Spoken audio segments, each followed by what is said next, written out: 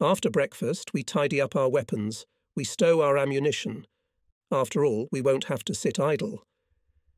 As soon as we are replenished with men, we will again fight our way to Rostov to help G.K. Madoyan's battalion, which is stuck at the station.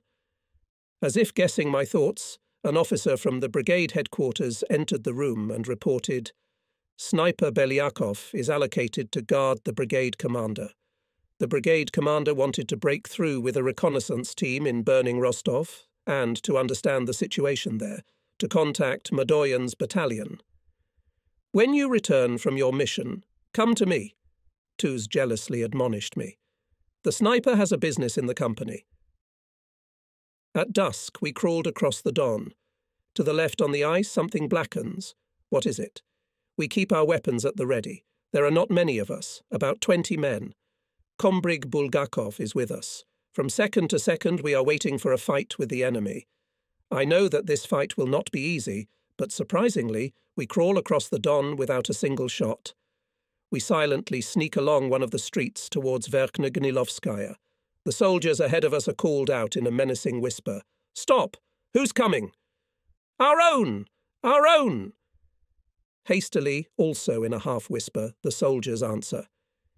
It turns out that we ran into the headquarters of the battalion of the 248th Rifle Division.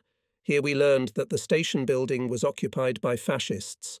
The battalion of Madoyan, together with other units, moved to the shop of the steam locomotive repair plant and is fighting there. Behind the wall of a neighbouring house, a sharp machine gun burst sounds.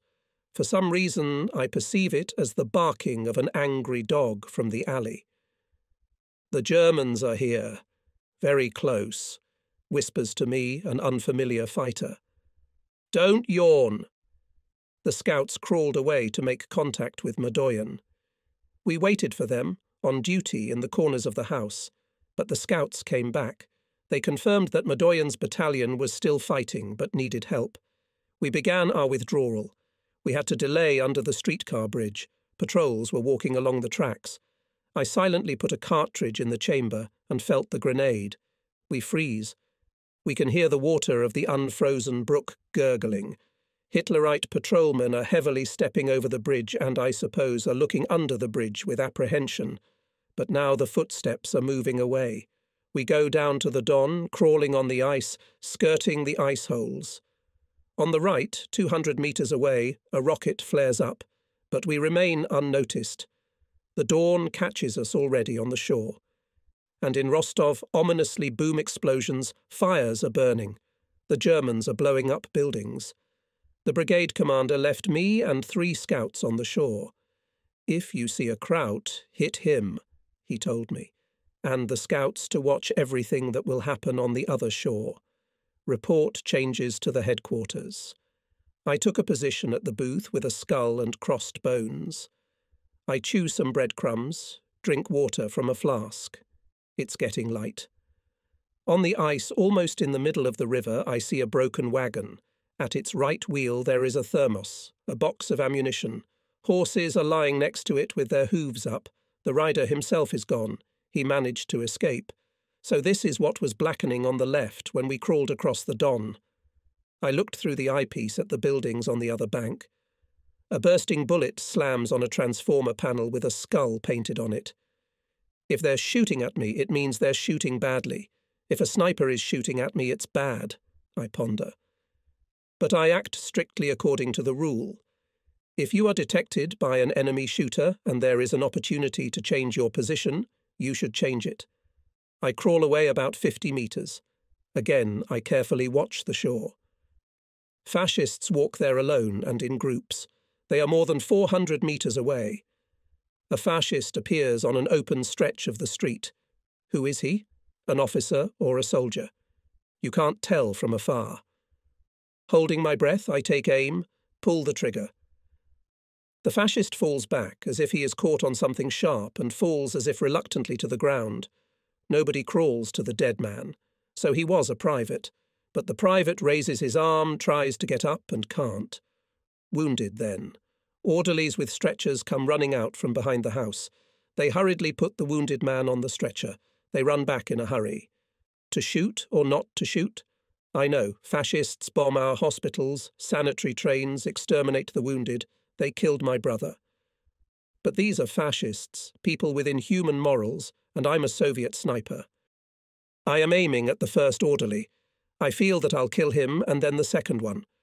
But that's how it happens at the front. A man is in the crosshairs, and he leaves alive. I lowered my rifle and didn't regret that I hadn't fired. On an elevated place, I notice a group of Hitlerites. Nearby stands a tank. It is painted in white stripes. Some kind of box is attached to the shutters. People in black, apparently tankers, maybe SS. Here I do not think long. I carefully calibrate the distance, point the crosshairs at the extreme, waving his hand. The Nazi splashed his hands as if he had slipped on ice. The others were blown away. Strong sniper, cleanly worked. It was the scouts who crawled up. One of them stares, mesmerized at the smoking shell casing thrown into the snow. What is he thinking? Did you notice, sniper, that the Krauts are running somewhere behind Gnilovskaya? No other way. They're winding up their rods. Maybe they are, but there's still a lot of them at the wharf. When they start shooting in vain, you know they're retreating. I know from experience. The artillery started beating from the reeds, shells whistling overhead and burst not far from the tank. The artillerymen must have detected this target too, and on our left, heavy guns opened fire. It is the Cossacks of the Cavalry Corps of Lieutenant General N. Kirichenko, forcing the Don to block the fascists' withdrawal from Rostov. Hitlerites really began to behave strangely. Some open indiscriminate fire, others, like hares, looping, run back and hide behind the hill. I shoot in the back of a hesitant fascist, and he remains lying on the snow. It seems that the Hitlerites have no more time for him. At the side of the Green Island, behind the railroad bridge, a strong firefight breaks out, and by noon nobody appears on the other shore. The scouts crawled away to the headquarters to report on the situation. On February 14th, Rostov-on-Don was liberated. The troops of our army entered the city. With difficulty I found on the way to Chaltya my 2nd Battalion, which is now commanded by Lieutenant Tuz. Combat Oreshkin was wounded in action. I find Vanya Gurov and Sema Marchukov. Friends congratulate me on my success. Great you them, says Vanya Gurov. 16 SS destroyed. That's right. Don't walk at a slant. You'll stomp your boots, you foul enemy. I learned from my friends that Sniper Volodya Spesivtsev was badly wounded in Rostov and was rescued at the risk of his life by the locals. Our way lay in the direction of Taganrog, Matveev Kurgan to the unknown Mius front, about which there was already a lot of talk. New brigade commander. The thaw began. The ground turned into an impenetrable mess. Cars and wagons got stuck. Despite everything, the 28th Army was advancing. The fascist troops surrendered position after position. Having liberated Matveev Kurgan, a large settlement, on which the fascists pinned special hopes, our units rushed to Anastasievka. Fierce battles were fought on the Mius frontier, and Mius, long silent Mius, was announced by the roar of guns. It was 20 kilometers from Matveev Kurgan. In our company came a military doctor, Ekaterina Ivanovna Lavrova. She became aware that on the wagon lay a soldier wounded in the leg. Lavrova decided to immediately examine the wounded man. She was followed by a nurse, a short grey-eyed girl. The soldiers noticed the medics in white coats from afar. They hid the wounded man in the bottom of the wagon, covering him with a cloak. But the military doctor, as they say, can't be fooled. Someone, but Lavrova knew that the wounded, not wanting to part with their comrades, often stayed to be treated in their companies. Approaching the wagon, Ekaterina Ivanovna asked, "Where is the SAN instructor? Why do you need him?" Slyly squinting his eyes, answered the rider, a round-faced fighter in a half-coat. "But!" he shouted at the horse and swung his whip. "Stop!" commanded Lavrova. "What's under the cloak?" "Nothing much," said the soldier evasively. Lavrova, without waiting for an answer, threw off the cloak herself. Under it lay a fighter with a bandaged leg and embarrassedly curved his lips. "Why not in the hospital? This is a crime," raised her voice military doctor. "You may get gangrene." "Doctor, understand. I don't want to lose my comrades. They'll take me to the Sandbat, from there to the hospital, and goodbye to the unit, and I've travelled so far with it. Doctor, understand. My dear company." "Enough," Lavrova interrupted him. "Now for hospital treatment." "I can't, doctor. I can't leave my company. How can't you understand that? My wound is a trifle. The bone is intact." The soldiers gathered around the wagon. They looked sympathetically at the soldier and disapprovingly at the doctor. Some tried to persuade Lavrova, but she was inexorable. "I'll report to the brigade commander." "Who needs a combrig?" came a loud voice from behind. Everyone turned around. In front of us stood a short black-haired officer. He had lively brown eyes and a straight, handsome nose. This, as it turned out, and was the new commander, Lieutenant Colonel Mikhail Ilyich Dubrovin. "We are used to Bulgakov, a man of already venerable age, but here is a very young man." "Did you see?" whispers in my ear Petty Officer Tarasov. "The new brigade commander. He fought at Stalingrad. They say he served with Eremenko himself. Pay attention to the overcoat at the back. See the holes? Bullet holes. I heard a German sniper shot him." "What are you whispering about?" The commander-in-chief turned to Tarasov, but when he noticed the sniper's rifle, he immediately asked, "Sniper?" "Yes, Comrade Lieutenant Colonel." "Last name?" I introduced myself. "I've heard about you, about your hunting. I like snipers. Only the kind who hit the target with the first shot.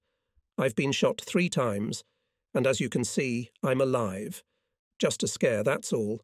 So what's your argument?" The lieutenant colonel looked at Lavrova. The military doctor began to explain.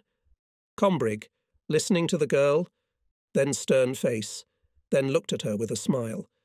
Then he squinted his eyes and asked, "And what, doctor, if in fact we'll not return a soldier to the company?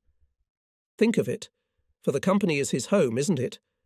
And who runs away from home? A bad family man. Isn't that right?"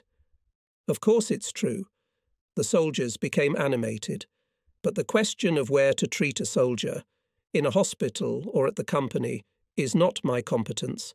It must be determined by a doctor, depending on the degree of injury. Now send the wounded man to the hospital and treat him. When he's cured, come to me. I'll make the referral myself, and definitely to the 4th Company. Thank you very much, Comrade Commander," we replied. Attention, which showed the new commander to the wounded, caused lively conversations among us. All agreed on one thing. Lieutenant Colonel is a sensitive man. I particularly describe in detail the case on the road because the wounded soldier was Alyosha Adrov, my peer from Kumilga, a village in the Stalingrad region, who later became a famous sniper. Mius everyday life, the 28th Army. Now the Southern Front was ordered to take the defence along the bank of the Mius River to the right of Matveyev Kurgan. The defence here was difficult. The precipitous right bank of the river dominated over the left one, and it gave an opportunity to the fascists, occupying positions on the heights, to organise a good observation. All along the Mius front, so Hitler's command christened the defensive line on the Mius, was dug a continuous line of trenches, and ahead of it made cells for riflemen, machine gunners, snipers, connected by communication lines. From the stories of commanders, as well as scouts, including Vanya Gurov, we learned that the defence on this section of the front has its own peculiarities and signs. You are watched by hundreds of eyes from the slits of bunkers, pillboxes, all sorts of reinforced concrete hoods and many other structures. The terrain is shot. Carefully camouflaged sniper points have been set up. Here you need extreme caution and attention. The 4th Company was now commanded by Senior Lieutenant A.P. Pohiton, a career officer. Accustomed to Tuz, I experienced his departure. However, the commander did not forget our company. He often visited it, was interested in its life. and now Ace is in the company, and on his orders we arrived with sniper Pavel Kromov. Pavel Kromov, my classmate, a young man of short stature with a tenacious look of brown eyes. He came to the company recently from the hospital. I became fast friends with him. Kromov something resembled my friend Pavlik Dronov, shot accurately and had on the account of 7 Hitlerites destroyed in the battles for Rostov. As a company commissar, I often gave Kromov assignments. He treated their fulfillment very conscientiously. He issued combat leaflets about the distinguished, picked up interesting articles about snipers, which he read to his combat friends. Out of 47 members of the company's Komsomol, he was, perhaps, the most active and enterprising. Combat Tuz, now a senior lieutenant, led us behind the cliff, where we could speak louder. "In the defence of the battle tone should set the snipers," began Tuz. "Here is at least such an opportunity. Hitlerites, and I know it from experience, do not always open trenches in full height. No, and over the trench will appear German. One is too lazy to duck down, another is careless when drunk, the third is just showing off. Catch them at gunpoint." We listened attentively to Ace. We had to act in such a strong defence for the first time, but the task is clear: to beat the fascists at any opportunity. "Now all sleep," ordered Tuz. "And at dawn, on the hunt. No enemy must not look in our direction with impunity. Be masters of the land. The morning greets us with surprising silence. No one fires. I take my position and look around. Here are machine gunners preparing their positions for battle, and next to the gunners masking dead wood and dry grass, freshly dug ground. 2 burly fighters in helmets are attaching an anti-tank gun. Slowly they spread grenades, ammunition, kettles in the niches.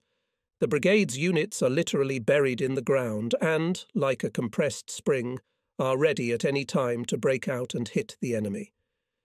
I take off the protective cap from the sniper's sight. Slowly, one by one, I load 5 cartridges into the magazine box. I fall down to the eyepiece. Here they are, the enemy trenches, very close. A helmet, wet from the morning fog, glistens above the ground. Maybe the fascist is contemplating the sunrise. How dangerous it is to admire the sunrise on a foreign land. The crosshairs of the sight confidently lays down on the Nazi. Silence. And then the buttstock twitched, as if alive, in his hands. The echo of the shot reflected 3 times the high-rises, the forest, the walls of destroyed houses. The grey-green figure of the fascist straightened up, swayed to the left and collapsed into the trench. The helmets flashed behind the barrier. "They're moving, you bastards," Kromov whispered to me. Soon another single shot rang out, and there, in the enemy trench, at the machine-gun point, a soldier who intended to bring a box of cartridges to the machine-gun frantically waved his hands. I congratulate my partner on his success. In the first hours of that day, the Nazis were still walking in the trench at full height. They didn't hide their heads. They were peeking out from behind the barrier. However, by noon they became more cautious and showed themselves less and less often. Probably preferred to watch through the periscopes. Well, that does us credit. But we, snipers, were patiently looking for Hitlerites and, as soon as a head appeared, fired. In March, the Front newspaper published an article about my duel with a German sniper. The duel with the Nazi super-shooter was long and dangerous and almost cost me my life. And it was like this. Spring began early on the Meuse. The fields turned green. The water was breaking the ice on the river and carrying it noisily to the Sea of Azov. Above the trenches now and then there was a sad smirking of cranes flying at a high altitude. Obviously cranes, as well as people, realized the danger of the Meuse estuaries. Water suddenly appeared in the trenches. Each of us created an island of land and sat on it like a hare caught by the flood. In such a position one could not sit for long, and I, squelching on the water, often visited Semyon Marchukov, whose machine-gun crew was attached to the 4th Company and was on the very precipice at the bend of the river. My visits caused a lot of trouble to the men of his squad. The thing is that Semyon Marchukov allowed me to shoot from the machine gun, and the soldiers then had to fill machine gun ribbons. In one of the spring days, I again snuck to the machine gun cell. I see Maxim stands on an earthen platform, carefully camouflaged by dry weeds. "It's dangerous to shoot," Semyon warned me. "Why?" "A sniper is shooting. Cunning bastard. If we keep silent, he keeps silent. We start shooting, and then it happens. Only spatter from the shield. So it's working on sound. We can't tell where it's coming from. But it hits hard. I can't tell. Let me fire a couple rounds. This time I don't see any reproach in the machine gunner's eyes. And yet they're surprised by my request. It's risky to shoot. If he kills me, who will be responsible? Semyon asks in all seriousness. There can't be 2 deaths, but we can't avoid one. Semyon reluctantly gives up his place at the machine gun. I know that the Maxim is aimed precisely along the edge of the enemy trench berm. Works like clockwork. Not one fascist went to the other world from his accurate cues. I take the butt plate. I press the trigger and see how the fountains of bullets dance along the trench. And suddenly there was a sharp click in the shield. I carefully examine it and see, in 2 centimetres from the observation window, there is a trace of a bullet. Yes, it's a sniper shooting, I confidently conclude, and a chill goes down my spine. You bet? I was 2 centimetres away from death. I undertake to track down the fascist sniper and destroy him, and report to the company commander. Look, don't get caught in the crosshairs yourself, warns Senior Lieutenant Pohitin. He allowed me to crawl out to the neutral strip, about which he himself warned all the observers.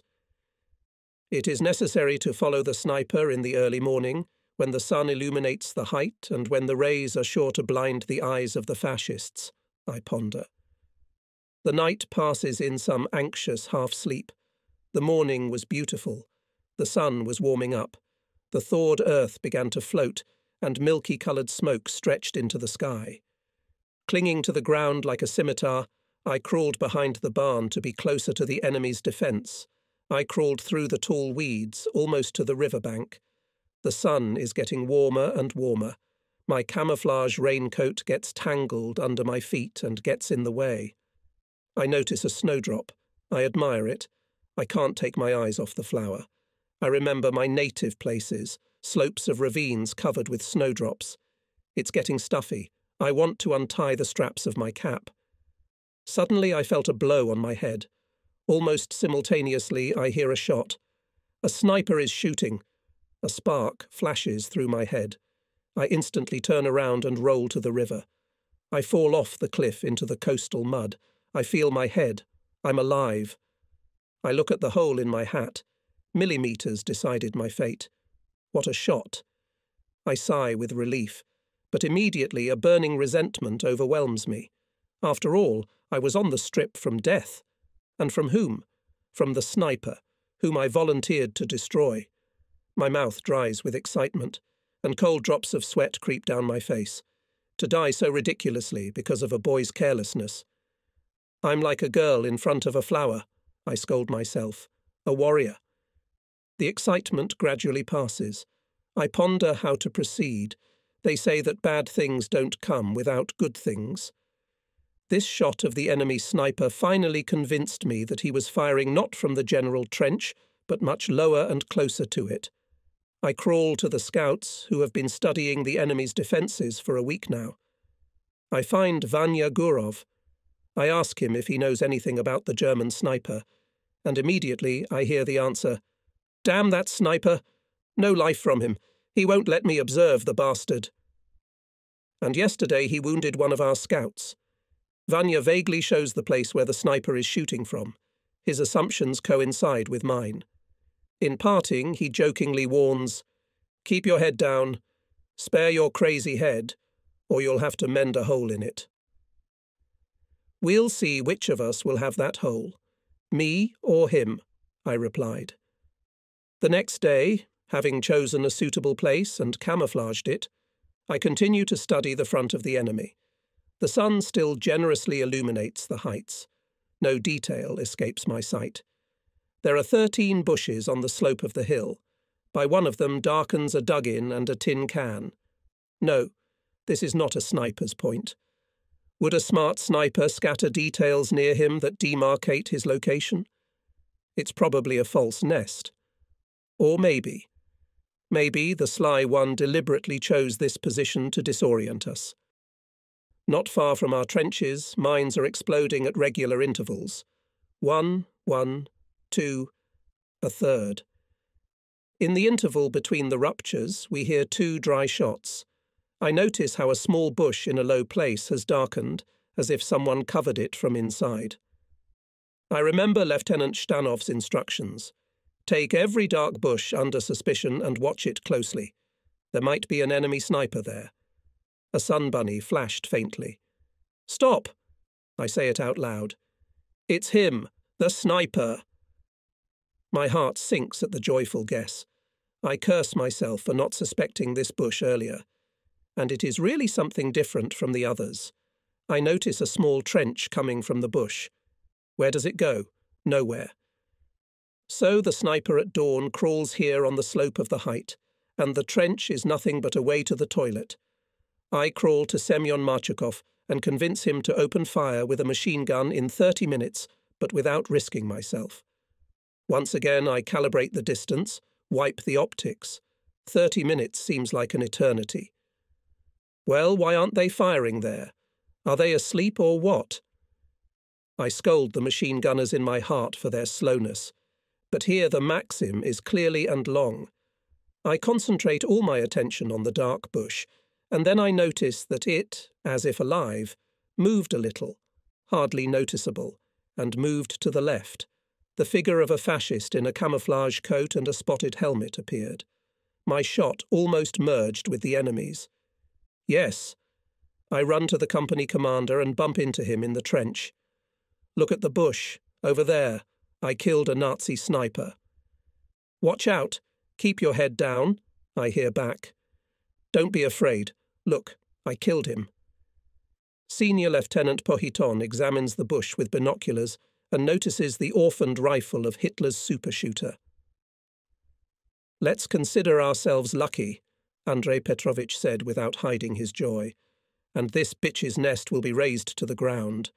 Company commander by phone reported the coordinates of the secret bush mortars. They did not hesitate to open fire. The camouflage flew into the air. The explosive wave threw away the sniper rifle, and it now lies in full view of everyone as an unnecessary and not at all dangerous object. On the same day, an event took place that I remembered for the rest of my life. I would like to tell more about this event. In the evening, when I returned from hunting, I was informed that I was summoned to the political department of the brigade. I guessed right away, to the party commission for admission to the party. I waited until it was completely dark and got out of the trench and went to a lonely house standing on a small hill. The house did not stand out in any way, and apparently that's why the Nazis did not fire guns at it. There, in a good stone cellar, the political department was housed. The distance to the house was considerable, about 5 kilometres, and I walked, going over in my memory all the days associated with the preparation for the party. Many hours free from the battle, I painstakingly studied the charter of the party, a short course of history of the All-Union Communist Party. And to better memorize what I read, I told everything to my combat friends. I deeply respected my senior comrades who gave me recommendations, Captain P.S. Kanigin, Deputy Battalion Commander for Political Part, and Lieutenant A. Shivkov, Deputy Company Commander for Political Part. They were very attentive to me, and I was afraid to let them down, to lose their trust. The secretary of the Komsomol organization of the battalion Junior Lieutenant Nikolai Chaika showed special care about my combat and ideological growth. He often talked to me on various topics, advised me how and what to talk about with the Komsomol members, wrote about me in the army newspaper, and once sent a touching letter to my mother about my military deeds. At the meeting of the party bureau and party meeting, almost no questions were asked. Party activists knew me by concrete deeds. But how is it now? I open the door timidly. In the basement, near a box that replaces the table, sits the head of the political department of the brigade, Lieutenant Colonel A.G. Fastovsky. Nearby, the secretary of the Komsomol organization Chaika. A light draft moves papers on the lap of Captain Kanigin. He replaces the secretary of the party committee. Courage, Petro, affectionately encourages Kanigin. I tell my biography. I talk about how I studied at secondary school, urged young people to study military science, how I myself passionately loved weapons and studied the 3-line rifle at school. And not in vain, said Chaika. That same evening, the head of the political department, Fastovsky, handed me a candidate card. Well, Petro, shook my hand Kanigin, now you are not just a sniper and sniper communist, always feel responsible to the party. Deeply excited, I left the dugout. Snipers are fighting snipers gathered at the army meeting. The head of the political department of the 28th Army, Colonel Nikita Vasilievich Egorov, urged us to increase activity in the destruction of Hitler's soldiers and officers. Shoot like Chechikov, learn to beat the enemy in Chechikov's way. In the address of the participants of the rally, published in the army newspaper Krasnoe Znamya, it was said, "The sniper Komsomolets Guards, Red Army soldier Chechikov, for the period of the last battles, exterminated 148 German invaders. We urge all fighters of our units to master perfectly the skill of marksmanship, mercilessly destroy Hitler's bandits." After the meeting, the sniper movement got even wider scope. A worthy example again showed Komsomolets Chechikov. He relatively quickly taught Private Lukhanov to shoot accurately from ambushes. We carefully read an article about it in the newspaper. For his military exploits, Guards Private Dmitry Iosifovich Chechikov was awarded the Order of the Red Banner. Many comrades in arms he taught the hard art of exterminating enemies. It seemed to me that I could never destroy as many fascists as Chechikov, and yet my score was growing. Senior Lieutenant Tuz decided to create a group of the best shooters and organize their training in the art of marksmanship. The initiative of the commander was warmly supported by the Communists and Komsomol members. In the group, in addition to Sergeant Pavel Koromov, included Sergeants Alexei Adrov, who arrived from the sanitary company, and Yegor Bazhanov, as well as 6 privates. I was assigned to train the riflemen. In the morning, I took the future snipers to the woods. We went down to the river on a steep slope. Here no one could disturb us unnecessarily. I told them how to camouflage a sniper, how to detect him, showed them how to aim correctly. I recalled everything I had been taught in my time by Lieutenant Shtanov, the head of the Brigade Sniper School. Special attention was paid to the development of such important qualities for a sniper as caution and patience. If you camouflage well, you save yourself and kill the enemy. I repeated what I had heard many times. If you disguise yourself, you will destroy yourself. There were tactical games. For example, one of the fighters secretly from the others picked up and equipped a sniper position. His comrades were assigned the task of detecting this position. The one who discovered it first was given the right to select and camouflage the sniper position himself. I tried with my students to shoot at an insignificant target, a nickel, a rifle casing. I did not forget to remind the saying, "If there is patience, there will be skill." Of course, I closely followed the newspapers. I cut out from them materials about snipers Chechikov, Milishchus, Nosov, Babkin, and read these materials aloud. We carefully studied Chechikov's method of roaming point, the essence of which was that the sniper has not one but several nests and fires from one of them, then from another. This gives the enemy the impression that several snipers, not just one, are firing. It is very difficult to detect a roaming sniper. The enemy does not know from which point the next shot will be fired. Alyosha Adrov excelled in shooting. He put bullets, as they say, in the bull's eye. Alyosha was taller than all of us. A nice guy with clear blue eyes and a charming smile, he somehow immediately disposed of himself. Sometimes he was simply called clear-eyed, and everyone understood who we were talking about. Alyosha's character was different from that of Pavel Kromov, who was hot and irrepressible by nature. Steady and taciturn, Adrov quickly established himself as an excellent marksman. He was then the first to be entrusted with independent hunting.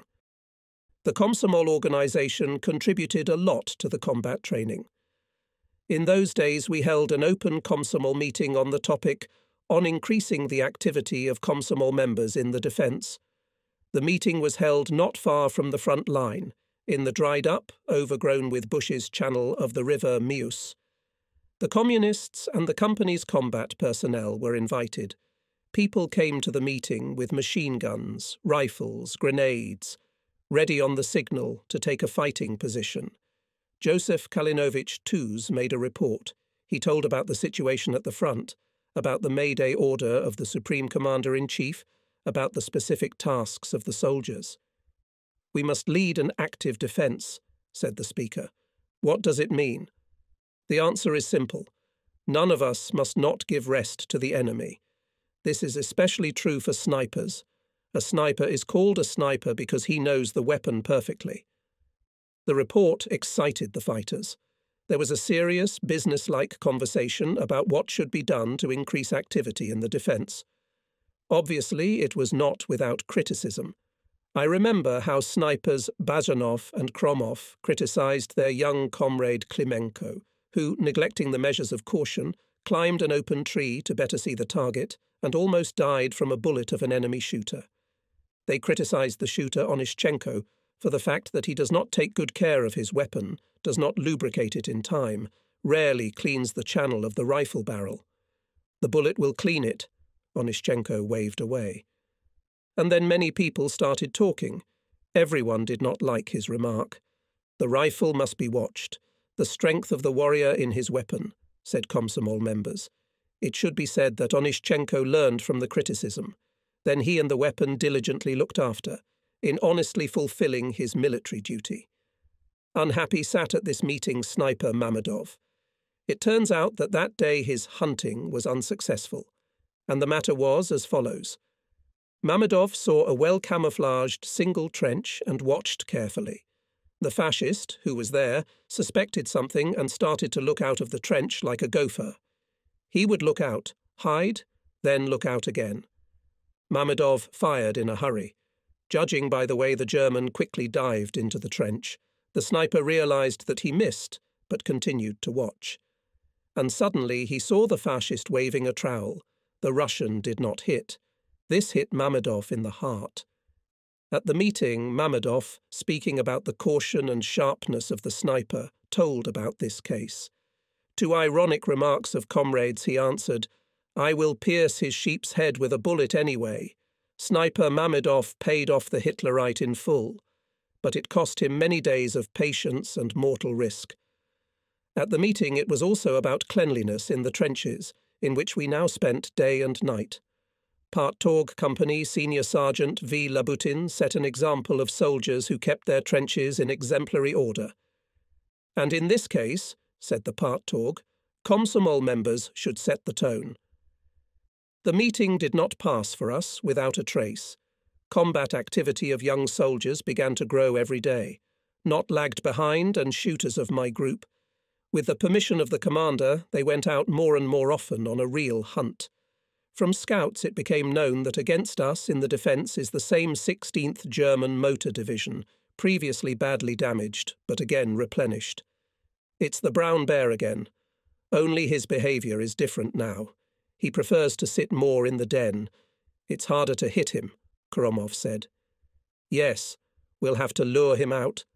"And how?" "We'll figure it out." We began to hunt together. One of us, shooting from the barrier, deliberately revealed himself by the raised dust. And then a scarecrow would appear, a tree stump with a helmet on it. Mamedov was moving the scarecrow, and Kromov, Adrov and Petrishchev were watching the enemy trenches. A shot sounds. Mamedov puts out the scarecrow. Bullets click on the boulder above Mamedov's head. "Aha!" exclaims Kromov excitedly. "They're shooting from the embrasure, over there." The window of the embrasure darkened and then suddenly brightened. "More?" Kromov asks with signs. Once again the shot rattles, and the scarecrow flashes over the bunker. In the embrasure darkened. Sniper Kromov is aiming carefully. It is difficult to hit the embrasure with one shot. Difficult, but necessary. Kromov, holding his breath, pulls the trigger. There is no return shot. At night, the 2nd Battalion was transferred to the area opposite Matveev Kurgan, to the left of our old position. Like Tai, the enemy occupied the heights on the western bank of the Mius. Only in one place, where the 5th Company and one platoon of the 4th Company stood, the western elevated part of the bank was in our hands. The whole of it was riddled with gullies. On the eastern shore, on the other hand, a small forest, shrubbery and gardens were green. Here were sheltered our wagons and battalion headquarters. We explored the front in detail.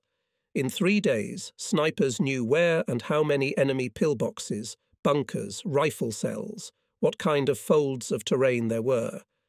Nothing escaped our attention, neither a newly dug cell in the trenches at night, nor a tin can thrown on the berm, nor a trench periscope tube shining in an unfamiliar place. Everything was carefully viewed through a telescopic sight. One morning we noticed a bump, as if a boil had sprung up on the ground. We also noticed that it was covered with dry grass, and a black hole was gaping on the side. This bump was going into the neutral zone quite far from the line of enemy trenches. We could distinguish a communication passage going to it, covered with camouflage netting.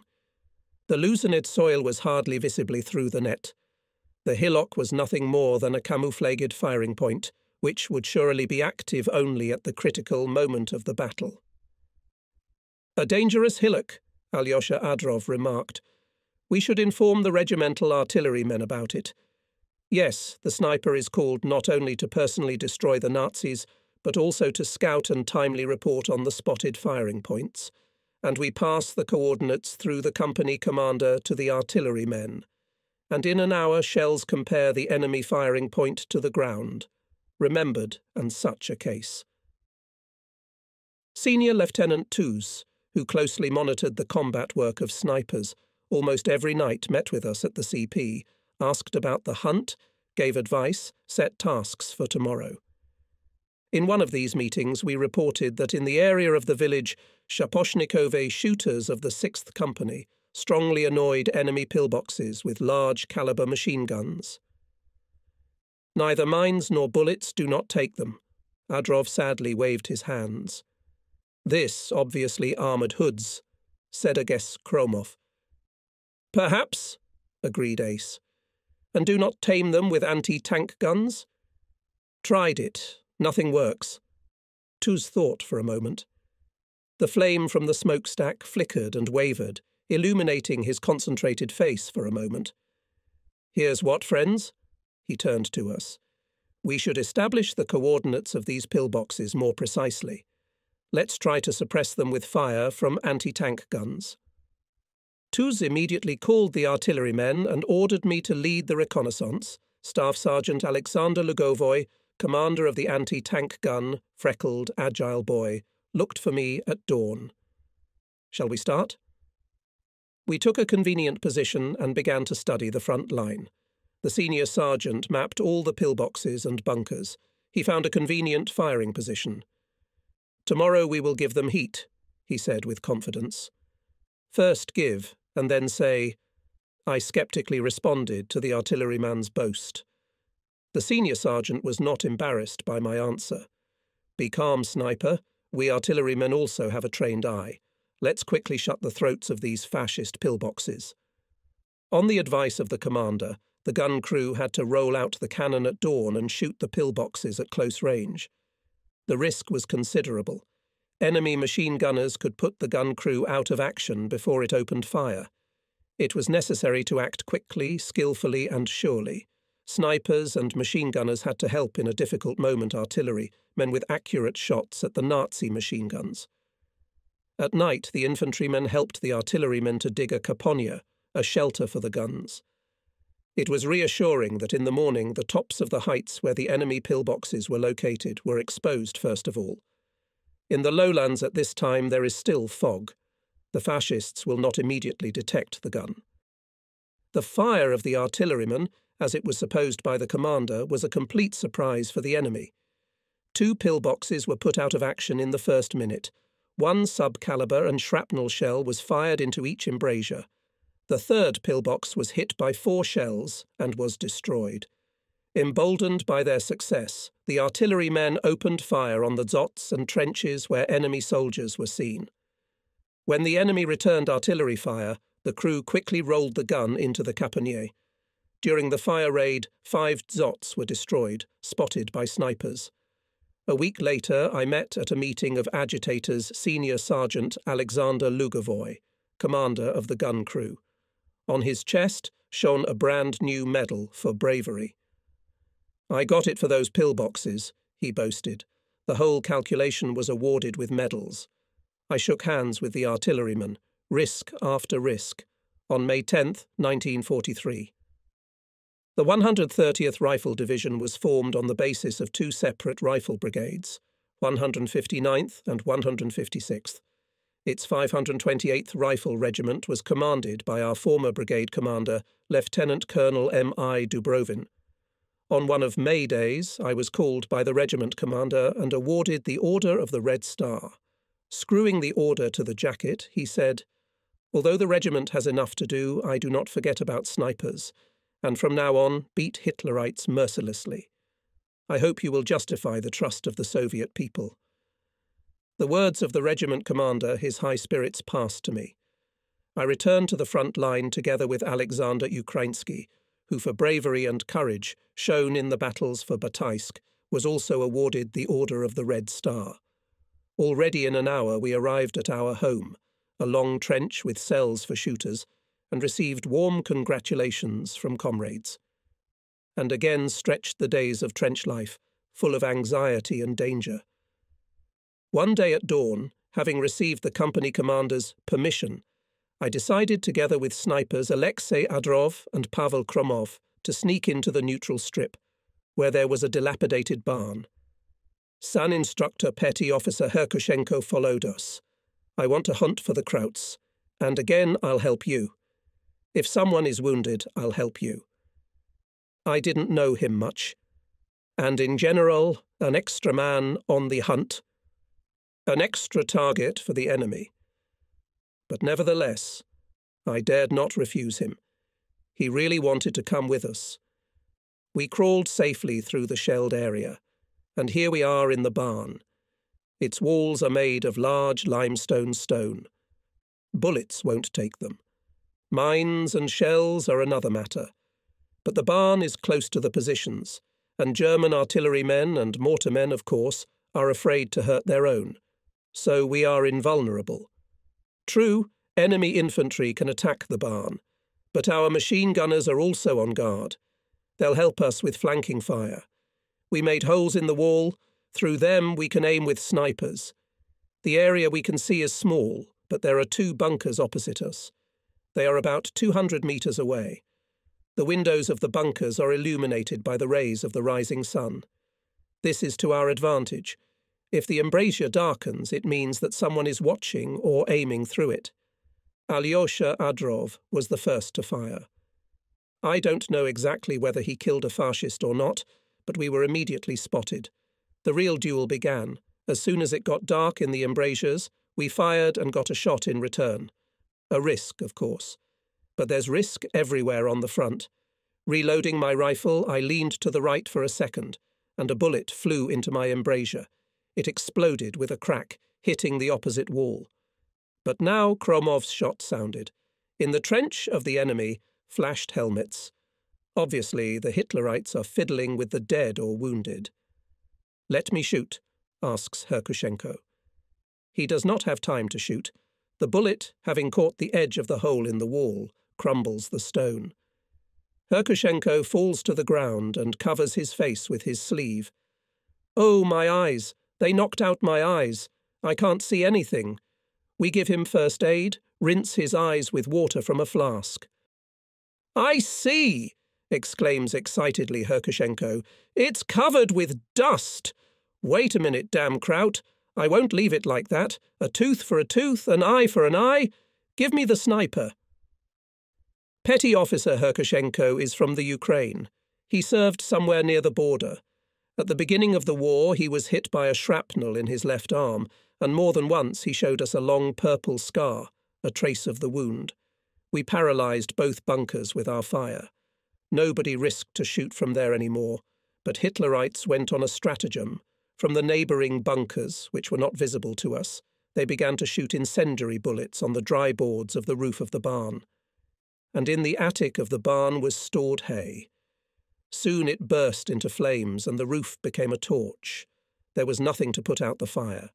Smouldering heads and fiery bits of hay were now falling on our heads. "We are in the crematorium," Alyosha said with a bitter grin.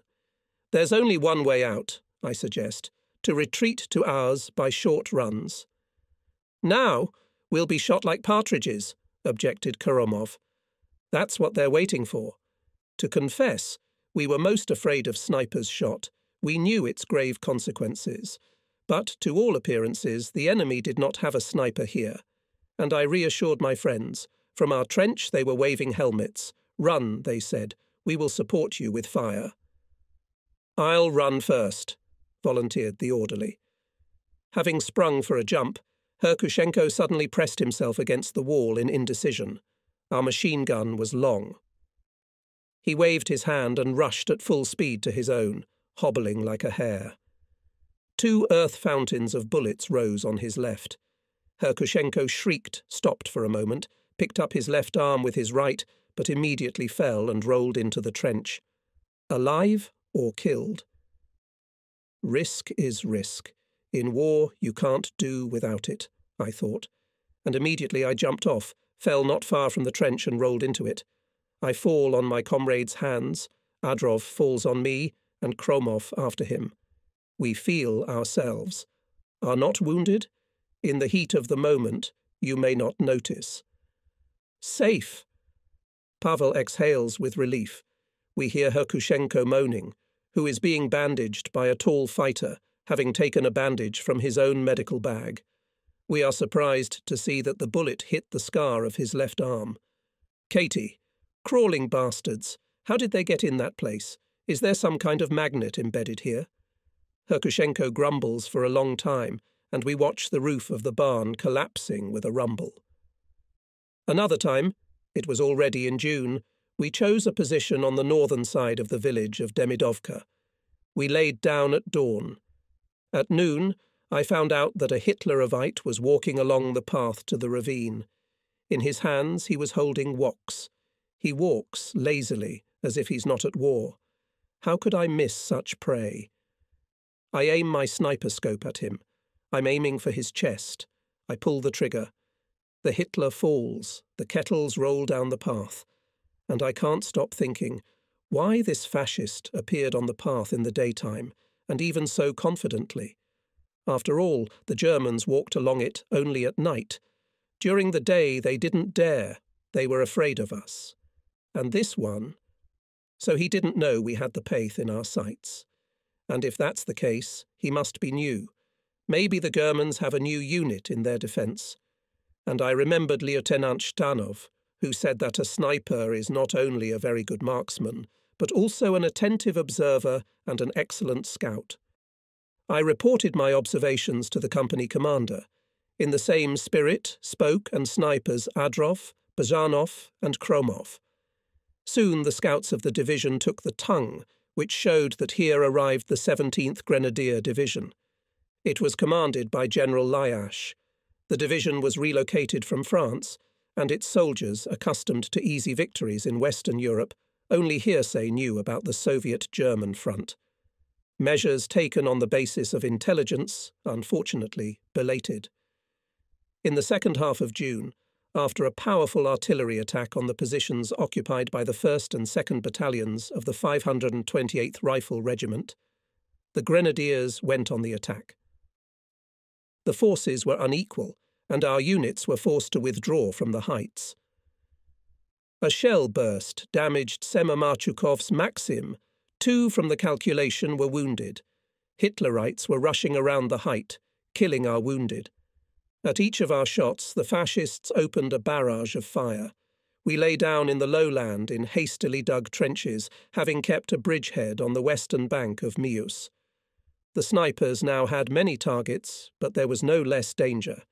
Behind a bush near the broken trench, a Hitlerite crouched down near the dead man and began to pull off his boots. I won't let the bastard loot, I decided. I shoot, and the enemy's nose hit the ground. I transfer the threads of the sight to the German officer. I fire again. The officer goes down. But then, somewhere nearby, explosions rumble. I'm thrown upwards by the blast waves. Fortunately, I'm unharmed. But our artillery opened fire on the height occupied by the enemy. We cheered up. We received a command. Counterattack the enemy. Recapture previously lost positions. The fascists rained fire of all kinds of weapons on us. We suffered losses. Would we have to retreat to the eastern shore at night? But then Katyushas hit the fascists. Fountains of fire danced. The grenadiers trembled, and we retook our positions on the heights. But the enemy didn't stop. A chain of grenadiers soon appeared in front of us. We pinned them to the ground with rifle and machine gun fire. The chain thinned and fell back. Here our snipers did a great job. Here is what our division newspaper For the Motherland wrote on June 19, 1943. True heroism was shown by Red Army man A.V. Adrov. After each destroyed German, he joyfully exclaimed, "Take that, you bastard, 2 meters!" So the brave warrior for a day of fighting killed 16 Hitlerites. Sniper Yegor Mefodievich Bajanov, who destroyed 13 fascists in fights in the area of a boom factory, also distinguished himself. Both snipers were awarded with the Order of the Red Star. Defence in our area again stabilised. We continued to hunt, changing position after position. The soccer match was disrupted. For a short rest, we settled down in a cellar made of grey limestone stone, which there were many in the village of Demidovka. We were fortified with dry rations, breadcrumbs and American stew. The cellar was cool and cosy. The atmosphere, one could say, was conducive to intimate conversation. Such moments are the most appropriate time when the Komsorga can talk to people. I took out of my pocket the issue of the magazine Agitator's Notebook, thumbed through it. Let's listen to the word of Thomas Smyslov. In the magazine regularly printed Reshnik, loved by the fighters.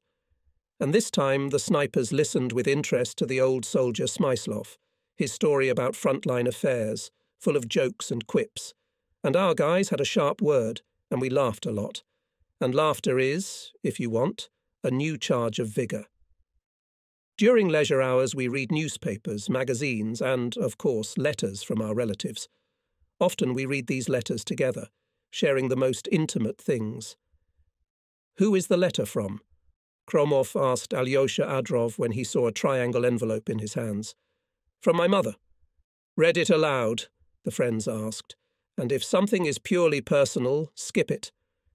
Alyosha's mother told him that there was a good harvest in the Volga region, but it was difficult to collect wheat. In the villages, there were only old and small people. "Past the Station Kumilga," she wrote. "There are trains with the wounded, and I've lost my eyes. I keep looking to see if you're there, Alyosha. When will I see you, my son?"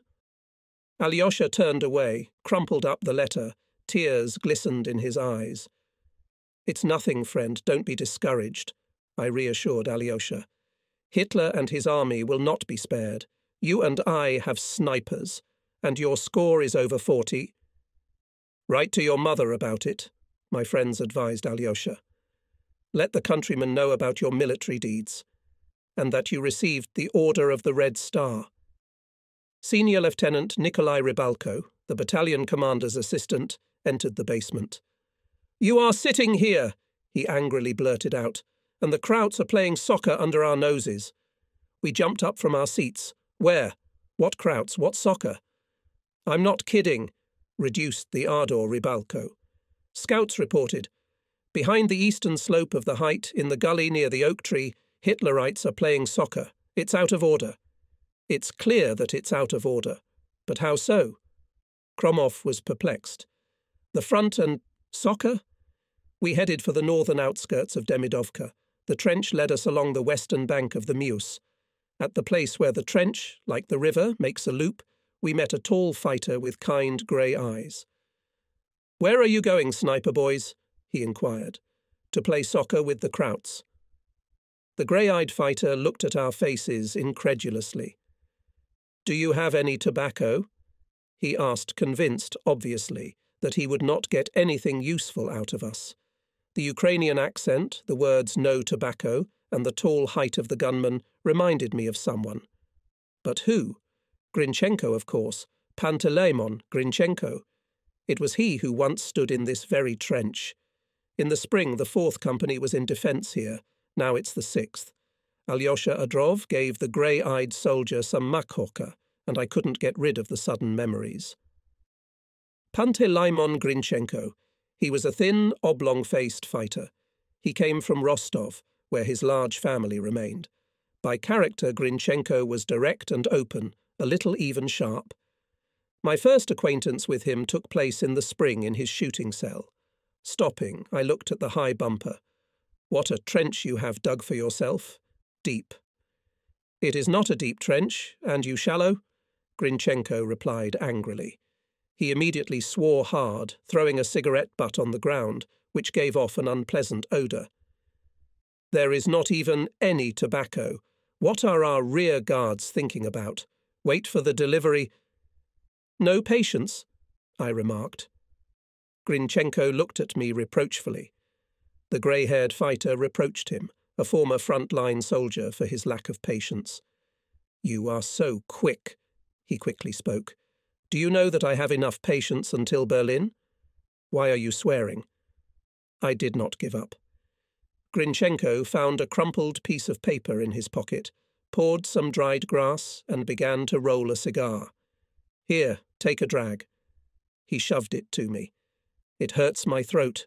I don't have any tobacco, so I swear. Maybe there's an official in the rear. You'd better ask, Komsorg." In the evening, meeting with the commander, I told him about the fighter's urgent need, and 3 days later we were again in the trench, where there was Grinchenko's cell. He was diligently cleaning his rifle. When he saw me, he revived. "They say that you, on behalf of us, smoking, with the commander, spoke to the combatant. Thank you, Komsorg." Mahorochka was delivered. Grinchenko was ready to talk, but Adrov and I were in a hurry to a new position. Then we met him many times. Once German scouts snuck into our trenches. Grinchenko was the first to notice them. "Look, they are crawling through the flowering garden," said Grinchenko. "They don't see me. Bushes interfere with them. How to kill Hitlerites." They had one breakthrough to our trench. An anti-tank grenade came to hand. The first 3 were blown to pieces. The 4th rushed back. He was hit by a bullet.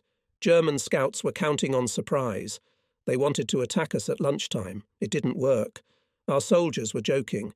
The Kraut went to lunch, but went to the other world. Panteleimon Grinchenko was awarded the Order of the Red Star for his brave deed. At noon, Grinchenko himself died. He was brought to the company's control room still alive. He lay for a few minutes, trying to tell something about the children, and died in full consciousness. I could not believe that people could die so easily. Grinchenko had a large family and irrepressible love for it. He almost every day received letters from his wife and adult children. It seemed that this love firmly bound him to life. And suddenly Grinchenko was gone. He was buried in the forest in a small clearing, about 20 meters from the river Meuse. Senior Lieutenant Tuz said deafly, "Accept.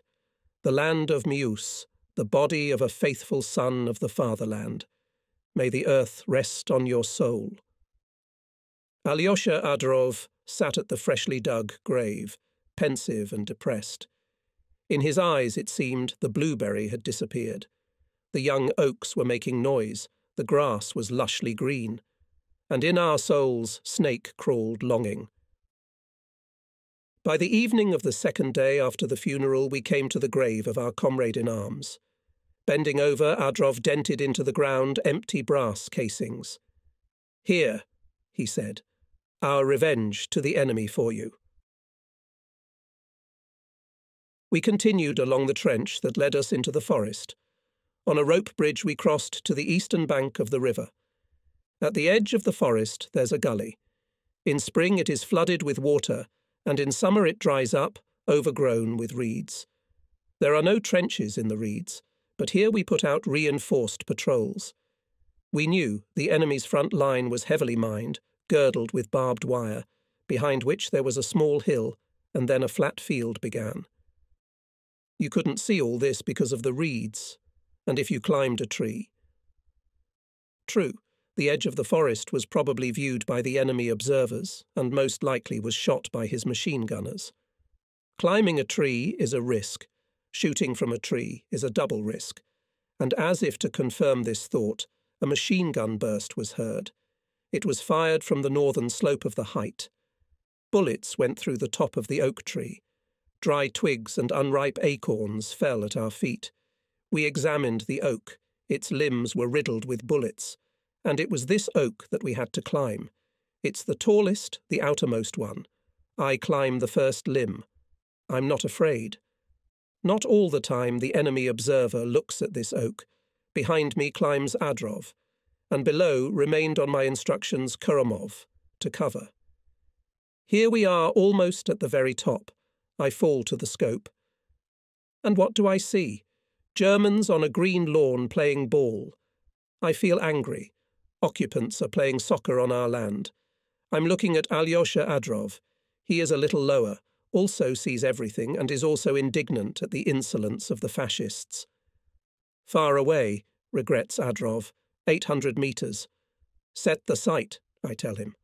Load a heavy bullet. 2 shots, and down. Shots rattle. We can see how Hitlerites scattered. Some rushed to the dead, others lay down. It's time for us to take cover. We jump from bough to bough, and then to the ground. At the top of the oak tree opened fire fascist machine gunners. We run away to the side. The game is over. 4-0 in our favour, exclaims Alyosha. We return by a forest path which leads us to Grinchenko's grave. At the suggestion of Pavlik Kromov, we leave 4 empty shell casings on the grave of our comrade in arms. When our sortie was reported to the battalion headquarters, the commander frowned his eyebrows. "Too risky," he said. "After all, soccer fans are easier to cover with artillery." And, turning to the chief of staff, added, "Snipers to declare in the order of gratitude, but we were not without losses. One of the summer days was especially hard. Before lunch, Sniper Klimenko was seriously wounded, and by evening Pavlik Kromov was mortally wounded. The sniper's bullet pierced his left shoulder and lodged somewhere in his chest. When they brought Pavlik on a stretcher to the Meuse Cliff, where the medical station was located, he was still alive. Seeing us, Kromov revived, whispered clearly, "Goodbye. Beat them." I wanted to embrace my friend and tell him something comforting and affectionate, that you, Pavlik, had done a good job. Your conscience before the fatherland is clean. You're out of action, but your friends are still alive. We'll continue to count the killed fascists. We'll avenge our comrades' blood. We swore. 2 or 3 days later, Alyosha Adrov, hiding in the thick crown of an oak tree, tracked down the point where food was delivered to the German soldiers at dawn. "Let's give them some porridge," said Vasily Petrishchev. Having put on camouflage tents, the 3 of us sat down in the trees. We conveniently adapted our rifles for shooting, and so the hours of waiting dragged on. At last the kitchen rumbled. In the pre-dawn fog appeared the figures of Hitler's soldiers. One after another shots rang out. Several fascists, we were not up to count, were hit by sniper bullets. Without a second's hesitation, we jumped from our seats. The boughs crackled. A commotion has risen among the Hitlerites. Their machine gunners opened indiscriminate firing, but we were already safe, sheltered behind oak trees. This is our Komsomol answer to Pavlik's death, says Alyosha Adrov. By evening, Dusty, Major Belkin, the regiment's deputy commander in charge of political affairs, came to our front line. I was just writing a letter to my mother, sitting in a trench. "Regimental scouts took the tongue," said the major. "The prisoner admitted that they suffered a lot of damage from snipers, so be proud of your combat successes." Major Belkin told us that the fascists call Donbass the Russian Ruhr and the Mius Front, the Iron Gate covering Donbass from the east. Hitler cannot accept the death of his 6th Army. Before us stands the army, which has the same number as the army of Paulus. All its regiments and formations have the same numbers as those defeated at Stalingrad, the major told us. "Will we go on the offensive soon?" the soldiers asked. "The offensive is not far off," confidently answered Belkin. The deputy commander, talking with us, snipers, took a keen interest in our hunting and our everyday life. On his advice, I wrote a report on my sniper work to the regiment commander. "Do not spare ammunition on the enemy," said, shaking hands with us, the major. And turning to me, he added, "And we will publish your report in the divisional magazine." And indeed, in the issue of the divisional newspaper For the Motherland from June 20, 1943, appeared my report to the regiment commander. Visiting the command. In the evening of July 7th, when the firefight had subsided somewhat, Major Belkin, the regimental deputy commander, appeared in our trench again. "Listen to the message of the Soviet Inform Bureau," he announced. The report said that to the west of Rostov-on-Don there was an artillery and mortar firefight. Our units here suppressed the fire of several artillery and mortar batteries, destroyed 11 dugouts and 3 enemy bunkers, then called the gunners of mortar units that blew up an enemy ammunition depot. "All this in the strip of our army?" someone asked. "Of course," replied the major, "but you listen to what is said about our regiment," and he continued to read. For a month and a half, 37 snipers of the N part killed 472 German soldiers and officers.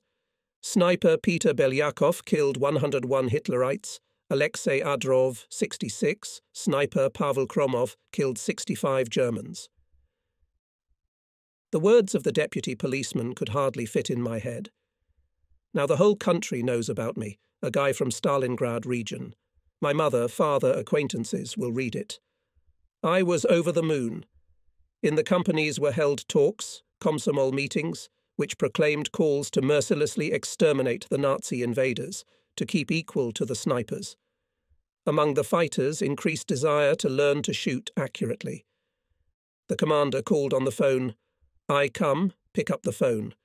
Ace reports that I was awarded the military rank of sergeant and that I am called 25th, Regimental Commander Dubrovan. Do not forget to inform the company commander about it," reminds the commander.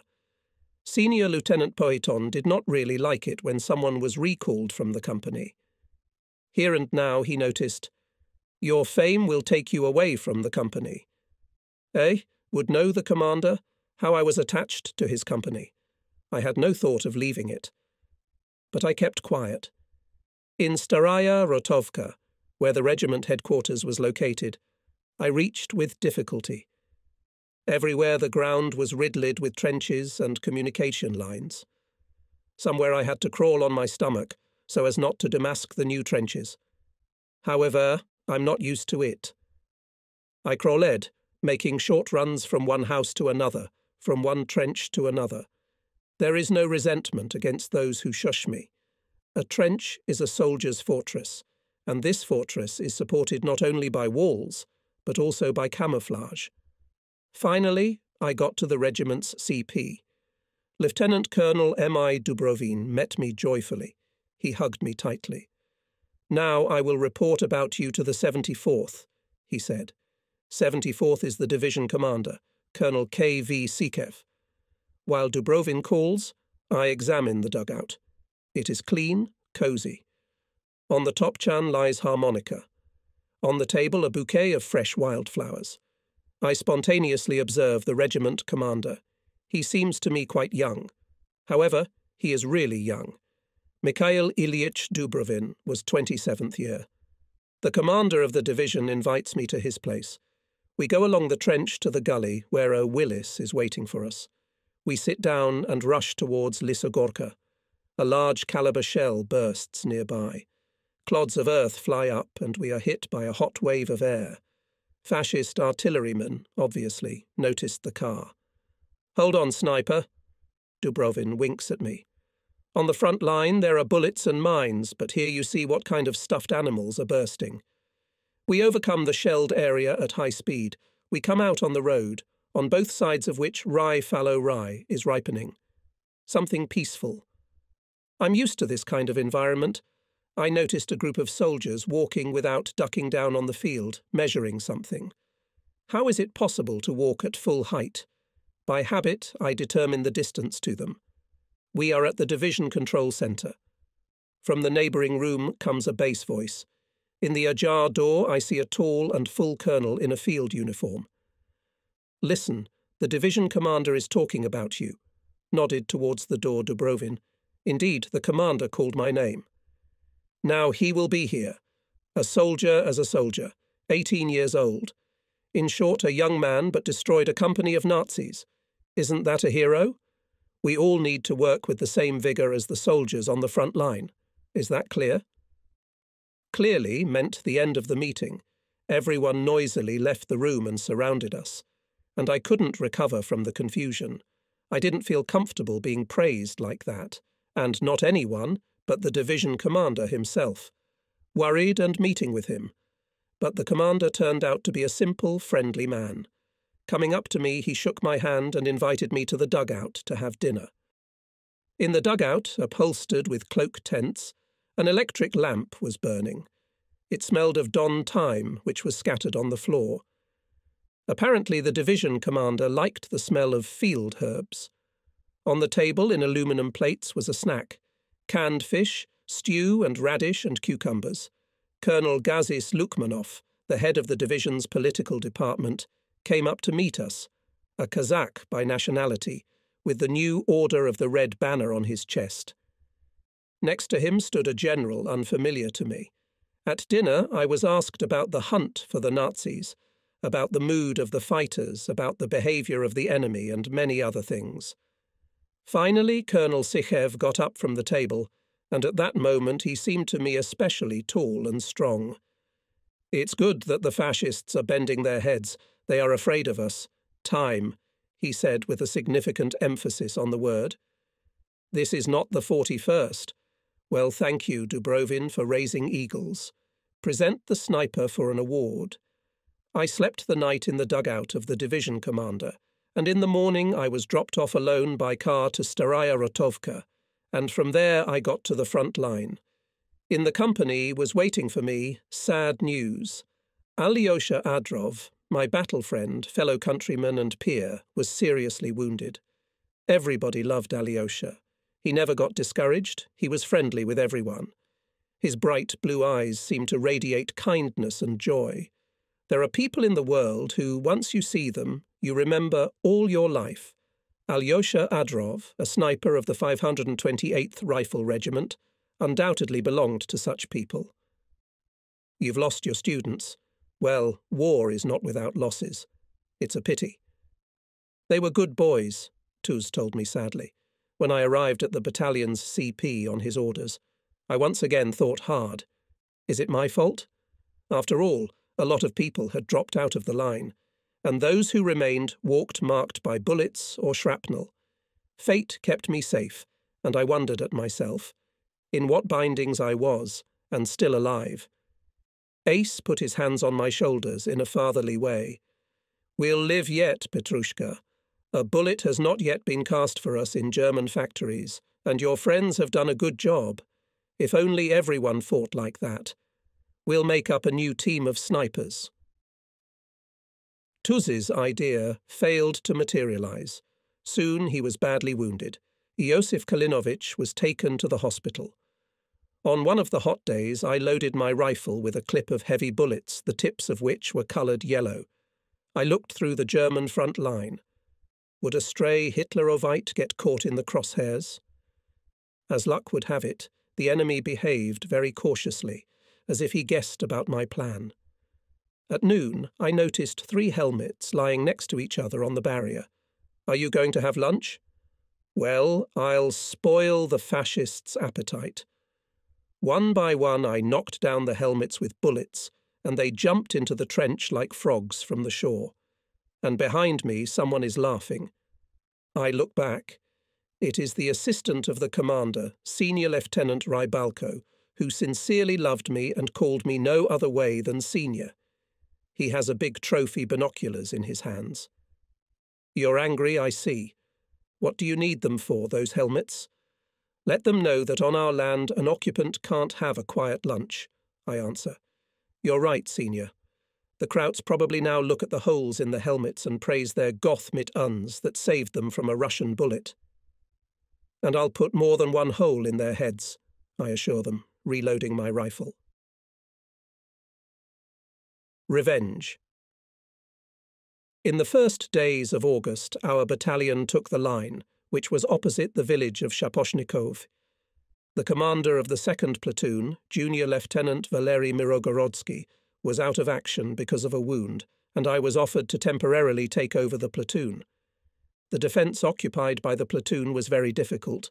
We were on the slope of the height, the fascists were on the height itself, 80–90 metres away from Use. The ground here is stony. We got trenches, dug not in full height. In some places we had to crawl through them. The platoons were not connected by a continuous trench, and with the 1st platoon we were separated by a small gully. Our front line was not mined, so the enemy at any time could take active combat actions, to try to capture the tongue, to attack us unexpectedly, to throw grenades. However, the fascists were afraid of the same thing. At night they illuminated the neutral strip with rockets that fell behind our trenches, because the neutral zone was very small. Sometimes the fascists opened furious fire out of the blue, obviously trying to demoralize us, and once they shelled us with heavy artillery. At about noon, a shell exploded behind our trench. The ground shook, and a column of fire and stone fragments soared upward.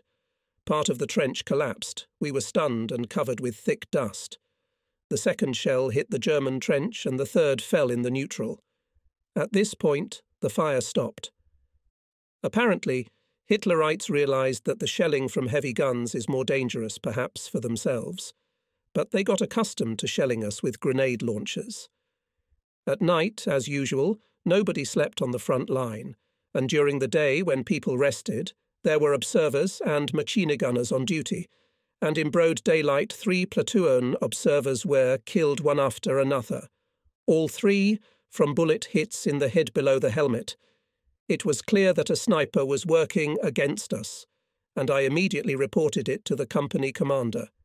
"Put a hole in that sniper's head," answered indignantly Senior Lieutenant Pohiton, "but I forbid you to leave the platoon. You can instruct—" Then something crackled in the receiver, and Pohiton put it down.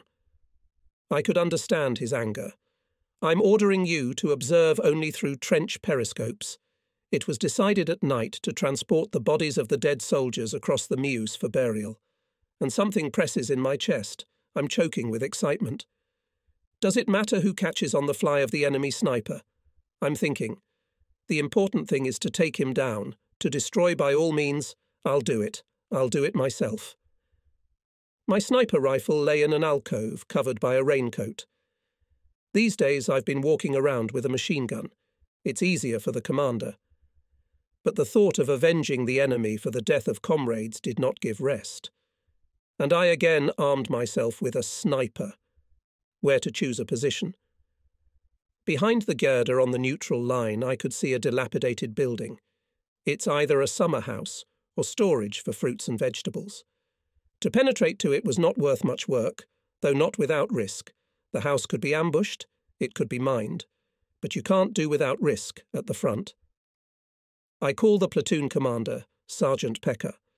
I explain what measures to take if anything happens to me. Machine gunners were given the task to be ready to cover the sortie. At noon, when the sun began to burn, the vigilance of observers usually blunted, but I realized that the enemy sniper has our trench in his sights, looking for the next victim. Most likely, he was using the embrasure of some pillbox. I crawl through the grass. I look inside the house. It's empty. Nothing dangerous. I don't use the window facing the enemy. I might be detected. I pull a brick out of the wall. I put my sniper in the opening. The enemy trench is no more than 70–80 meters away, but the periscope magnifies objects 4 times, so the fascists seem to be some 20 meters away from me. From such a distance I shot down a heel with a bullet, extinguished a candle. Missing is excluded. The sun was shining brightly on the pillbox, and the embrasure opening seemed dark and ominous. I hear Sergeant Pecker in German start transmitting into a tin horn. Achtung! Achtung! I hear him say. Deutsche Soldaten. I keep my eyes on the embrasure. There's something stirring in it. A second or 2 more, and a rifle sticks out into the hole. But the fascist doesn't have time to shoot. A soldier appeared from the trench to the right of the pillbox. He's watching. He's looking at my house. So they guessed where I was shooting from. I pull the trigger. More and more helmets flashing over the trench. The enemy must be in an uproar. But I'm in no hurry to leave. I'm picking a new target. Here you are, you bastards, for the death of your friends. For Pavel Kromov, for Alyosha Adrov's wounds, for my own brother, for everything. The store box is empty. I crawl back to the gully, to my trenches. Near the house, grenadiers are bursting. The fascists are firing machine guns at it. Too late, I think, and wipe the sweat from my face. Something shouts into the mouthpiece Sergeant Pecker, whether gloating over the impotence of the enemy or calls his soldiers to surrender as prisoners, and I can't catch my breath and come to my senses from the excitement that has seized me. Comrade Petty Officer, Pohiton is calling you. The telephonist answers the phone. What happened? Who stirred up the hornet's nest? Asks the company commander. I'm reporting everything in detail. I told you not to leave. I didn't leave. The house is in my platoon's zone. The company commander changed his anger for mercy, praised me for my initiative, promised to report to the commander-in-chief. The next night an enemy grenade exploded in front of the trench in 2 or 3 steps, showering me with powder crumbs and small splinters. There were many wounds, but all not dangerous. I was lying on a stretcher and heard Senior Lieutenant Pohiton reporting over the phone. Out of action. I begged the doctor, the same Ekaterina Ivanovna Lavrova, who had once been begged by Alyosha Adrov, to leave me to be treated in the regiment's sanitary regiment. On a young body wounds heal quickly. In a week I was already on my feet. By that time our battalion was taken to the 2nd echelon. It is very close to the Centrote, and I went to visit my combat friends with the doctor's permission. The first person I met was Komsomolets Zavalishin, a machine gunner who had seen the sights. The trench of Yefreator, Mikhail Zavalishin, was in an orchard where Antonovka apple trees were growing. What a beauty it is! Every morning I admire the orchard, Mikhail said. Zavalishin jealously guarded the apple trees. He did not allow anyone to tear the fruit, which was full of juice. And I thought, a man in battle does not spare his life, and everything that pleases the eye is preserved for the sake of life. In the battalion did not waste time. Carefully studied small arms, went to training attacks, improving techniques of close combat. At dawn, sergeants and petty officers took young fighters to the gully. There was shooting. Admittedly, all of us were tired of sitting in the trenches. We were eager to fight. The victorious battle at the Kursk Bulji aroused admiration. Now the offensive on the southern front was just around the corner. Knew the enemy. The morning of August 18th was warm and quiet. Fog lazily drifted along the valleys of Meuse. The forest was dozing. But the silence did not last long. Soon flashes of shots flashed all along the front line. and the Meuse land rumbled. Fountains of artillery fire and smoke rose into the sky. The centuries-old stone cracked and crumbled. Over the Black Raven mound hovered assault aviation, crushing enemy fortifications. Our battalion in advance took the initial lines in close proximity to the enemy positions. Here the enemy's fire points were hit by anti-tank guns and battalion mortars. Above the trenches flashed a red rocket. "Attack! Follow me!" commanded the company commander, and springily jumped up on the berm. The soldiers rushed after him, firing on the move from automatic rifles and carbines. And now there was a desperate fight. Hitlerites, unable to withstand, left the first line of trenches. Then, however, they recovered from fright and made counterattacks. In the fierce battle, none of us trembled. The first target of Hitlerites was literally slaughtered by friendly fire of machine gunners and riflemen. The enemy counterattack was smothered in the second and third time.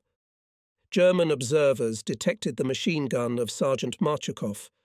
Around him began to burst shells. The machine gun toppled over. Soldiers of the calculation were killed. In that difficult moment, the sergeant was not confused. He tidied up the Maxim, and when the Nazis rose in another counterattack, pressed the trigger. The shells were bursting, showering the machine gun with earth and shrapnel, but Semyon Marchukov fired. He was found after the battle seriously wounded and sent to the hospital. Battalions of the 528th Rifle Regiment, though slowly, were moving forward. The regiment's CP from Staraya Rotovka was moved to the Miuskie Heights, from where the battlefield was clearly visible. Here now there was also the banner of the regiment. On August 30th, 1943, the front troops liberated Taganrog and rushed further to the west, knocking down the enemy's outposts, bypassing and destroying its strongholds. It was not far from Mariupol. The enemy had gained a foothold on the high ground. We knew that in the rear of Hitlerites to the west of Mariupol landed a detachment of sailors of Azov military flotilla, and we had to join the landing. Having scattered in a chain, we crawled forward. Suddenly, from three sides, enemy machine guns rumbled. One of them hit us almost in the back. The company commander was severely wounded. Several soldiers were killed. The situation became critical. "Into the gully! Take cover!" We heard a command and, looking back, saw an unfamiliar lieutenant with a machine gun in his hands. "I order, to the ravine. I have been appointed your commander," he announced loudly. The lieutenant acted quickly and decisively. Having gathered us in the ravine, he was preparing a rush across the shot field. I remember one of the older fighters noticed, "It's easy to say, a rush. There are not enough of us, and there is no artillery." "I can see that there are few of us, but there are not too many enemies," said the lieutenant calmly. "And we can't wait.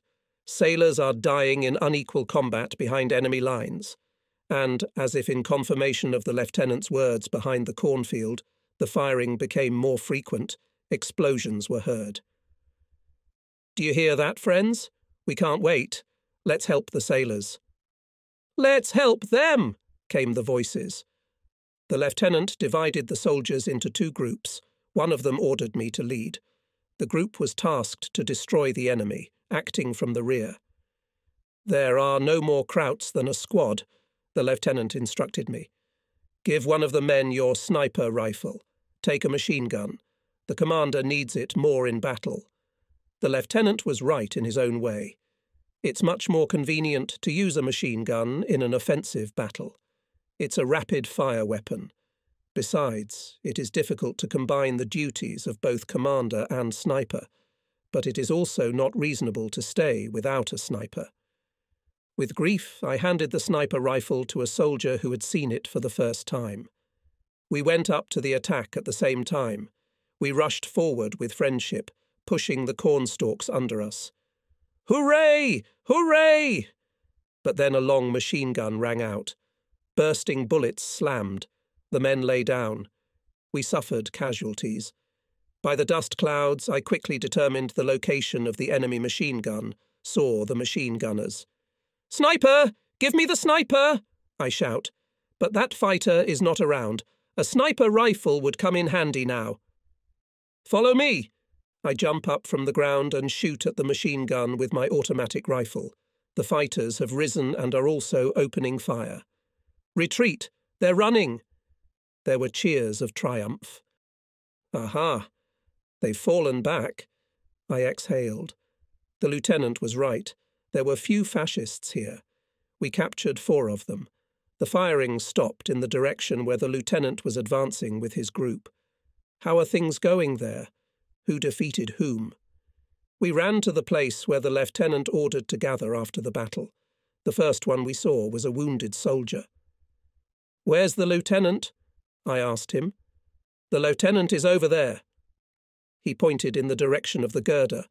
More and more wounded men were coming our way. Apparently, there had been a fierce fight. But where's the lieutenant? The cornfield seemed to break off. Ahead, 50 metres away, a clear field. Here and there the bodies of the dead, and here we see the lieutenant, lying face down. His right hand was frozen on the forend of his automatic rifle. Nearby, near the broken machine gun, the corpses of 4 German soldiers. It was clear, overcoming the open area, the lieutenant and his men on the run fired at the machine gun. Many of them cost their lives. And I again regretted that the lieutenant did not have a sniper with him. It would have been possible to avoid unnecessary losses. The liaison Petrishchev carefully took the lieutenant's documents out of his uniform pocket and handed them to me. Barantsev Nikolai, I read. Gorky region. Someone interrupted me anxiously. People were seen ahead. I put binoculars to my eyes. But they were already shouting, "Sailors! Sailors!" Then there were battles on the Molochnaya River, in Melitopol, on the Nikopol bridgehead, on the Dnieper, and from each battle I was firmly convinced that a sniper should remain a sniper. Remembering friends of the fighting. On November 20th, 1943, when breaking through enemy defences at the Nikopol bridgehead, I was wounded again, but this time severely. I was in hospital for about a year. After being discharged, I joined the 1st Guards Army, in the ranks of which I reached Prague, but I did not have a chance to fight as a sniper. I was recognised as limited fit. Of course, he often remembered his battle friends from the 159th Rifle Brigade. After all, my fellow countrymen served in it. Many of them died in the battles, and those who survived are still working in factories, collective and state farms. In 1972, veterans soldiers met in Volgograd. There was here and the first commander of our brigade, Reserve Colonel A.I. Bulgakov. I. Bulgakov. His chest is decorated with the Order of Lenin, 2 Orders of the Red Banner, the Order of the Red Star, and many medals. He finished the war in Berlin as deputy commander of the 265th Rifle Division of the 3rd Shock Army, which directly participated in the storming of the Reichstag. A.I. Bulgakov is now an honorary citizen of the city of Zernograd, which was liberated by our brigade. Alexander Ivanovich lives in Volgograd. It was here, in his apartment on Chernyakovsky Street, and met veterans. And what was the fate of M.I. Dubrovin? Mikhail Ilyich commanded rifle units until the end of the war. He was awarded 2 Orders of the Red Banner, Order of the Red Star, many medals. After retirement, he settled in the city of Kuibyshev. The military doctor of the regiment Ekaterina Ivanovna Lavrova, a native of Stalingrad, became his wife. Joseph Kalinovich Tuz also survived. The wound near Taganrog was heavy, and he became a war invalid. The former commander often recalls his last battle. With the help of tanks, we managed to break through the enemy's defence. It was very close to the city. Being carried away by the attack, we overtook the tanks. And suddenly something heavy hit me on the arm. Ace is a Muscovite. I correspond with him, and he helped me to restore in my memory many events. In Volgograd, we met the sniper Spasivtsev. He lives in Kalach-on-Don and works as a foreman of the District Consumer Union. It was not easy for me then in Rostov, Vladimir Vasilyevich told us. Cut off by tanks from the company on Engels Street, I, with the help of quick kids with difficulty, got to the station, where I joined the battalion of Senior Lieutenant Madian.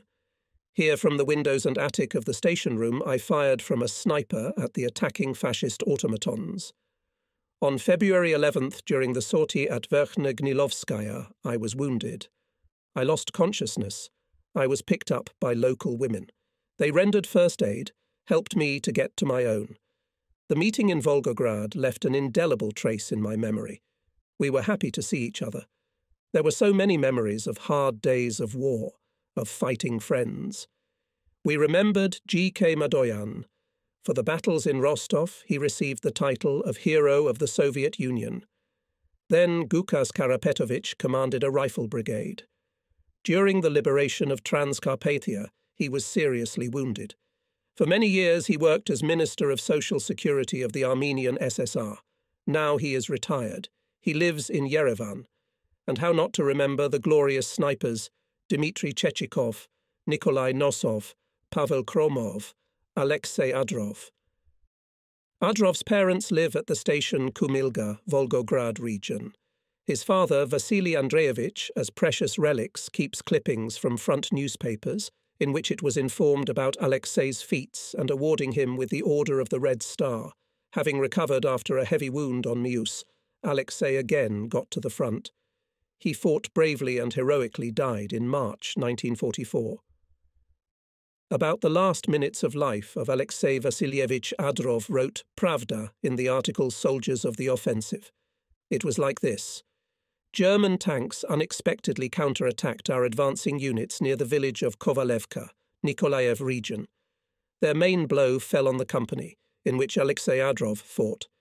He was the first to throw a grenade into the enemy tank. The fascist machine stopped. But Alyosha himself died in that battle. He was 19 years old then, and in my memory he has always remained young, bright-eyed and smiling. At the meeting of veterans came, and my school and frontline friends, Gurov, Dronov, Machukov. Ivan Gurov, a scout, now works as an agronomist in his native collective farm named after M.I. Kalinin. The collective farm is known as an advanced farm. Ivan Vasilievich's merit in this is not insignificant. Pavel Dronov, after the battle near the farm, Bezvodny was in the hospital for a long time, received disability of the second group. But Dronov is not such a character to sit idle. Now he runs a club in the farm Ilmensky 1 of Mikhailovsky district, where he was born and grew up. Residents of Kagelnitskaya village awarded him the title of honorary citizen of their village. Pavel Agapovich is a holder of the Order of Glory of the third degree. The old Cossack Agap, Pavel's father, who encouraged us when we left for the army, died before his son returned from the war. And how happy his father would have been to know that we had fulfilled his father's instructions to the end.